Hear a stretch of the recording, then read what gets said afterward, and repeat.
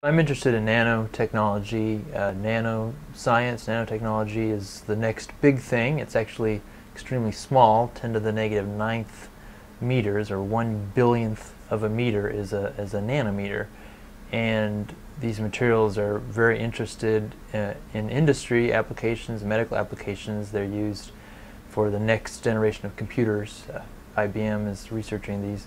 What we're doing here at UAS with our undergraduate students are a couple different projects. In one project, I'm making nano-sized pores in the lithium-ion battery materials.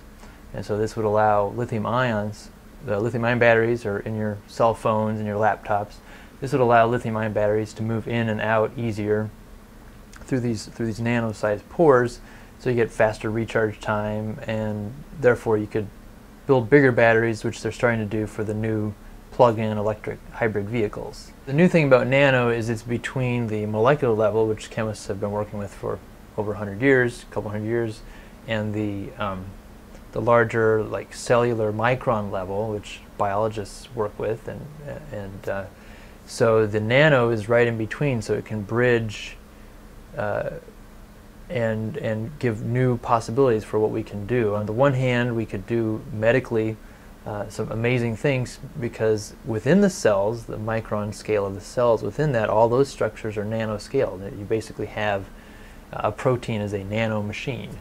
And so being able to see at the nanoscale and manipulate at the nanoscale, you could actually directly influence protein structures for curing disease. Another project we're working on with nanotechnology, we got a National Science Foundation grant to get an atomic force microscope. The atomic force, or scanning probe microscope, is able to see at a small scale indirectly. You don't actually see it with light or photons like a regular optical microscope. It's able to then scan with this probe and get a map or topography of the surface. So you could image the surface, see what the surface looks like. All our chemistry majors work with the instrument, and actually even non-science majors. I teach a course in Introduction to Nanotechnology, so they get a little taste of this technique, this instrument, which is a major tool, which when it was invented, Nobel Prize winning invention that really opened the door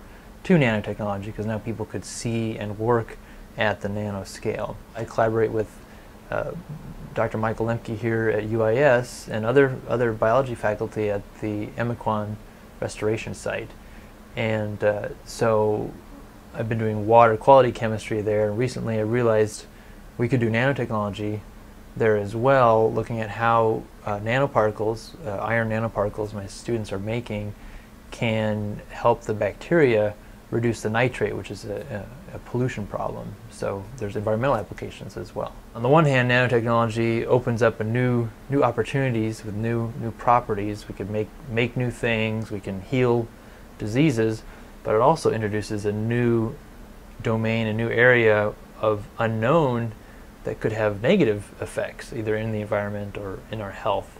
And so the toxicology of nanoparticles is a very important study, and we've gotten involved somewhat with using our microscope to see the nanoparticles and the human cells that they're culturing at the medical school, and see how the interaction is there.